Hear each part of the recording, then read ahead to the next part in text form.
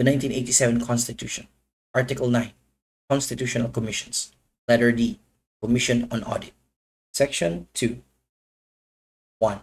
The Commission on Audit shall have the power, authority, and duty to examine, audit, and settle all accounts pertaining to the revenue and receipts of, and expenditures or uses of funds and property owned or held in trust by or pertaining to the government or any of its subdivisions, agencies, or instrumentalities, including government-owned or controlled corporations with original charters, and on a post-audit basis.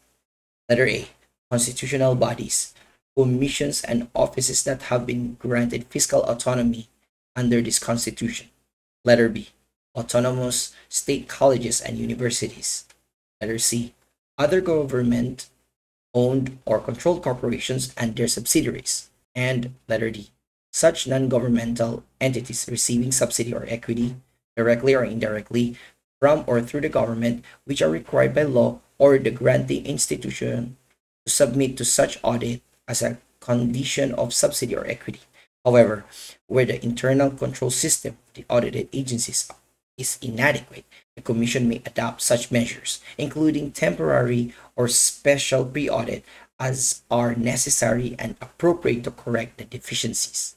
It shall keep the general accounts of the government, and for such period as may be provided by law, preserve the vouchers and other supporting papers pertaining thereto.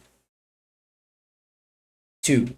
The Commission shall have exclusive authority, subject to the limitations in this article, to define the scope of its audit and examination, establish the techniques and methods required therefor, and promulgate accounting and auditing rules and regulations, including those for the prevention and disallowance of irregular, unnecessary, excessive, extravagant, or unconscionable expenditures or uses of government funds and properties.